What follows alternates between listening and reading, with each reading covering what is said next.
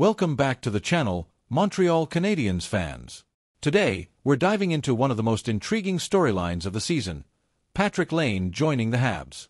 After his trade from Columbus, there's been a lot of buzz around whether Laine can truly thrive here in Montreal. Fans are excited but also curious.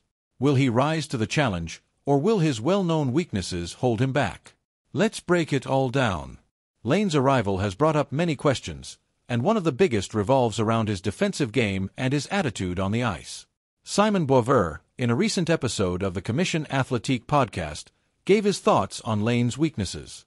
According to Boisvert, Laine's defense remains his biggest issue, and there's been some concern about his mindset as well. Boisvert did note that early in Laine's career, when he was scoring 80 goals in just 2 seasons, fans were more forgiving of his flaws. But now, with those golden years behind him, the spotlight on his shortcomings is sharper than ever. Canadiens fans, many of whom might not have followed Laine's career too closely before now, are beginning to take a closer look.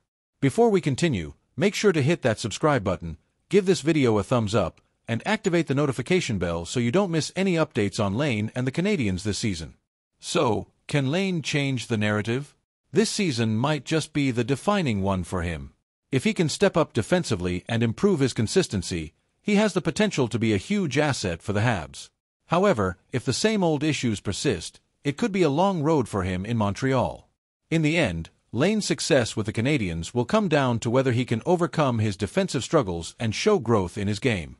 As fans, we can only wait and see how he adapts to the high-pressure environment in Montreal. What do you think? Will Patrik Laine be able to turn things around this season? Drop your thoughts in the comments below. Thanks for watching, and we'll see you in the next video.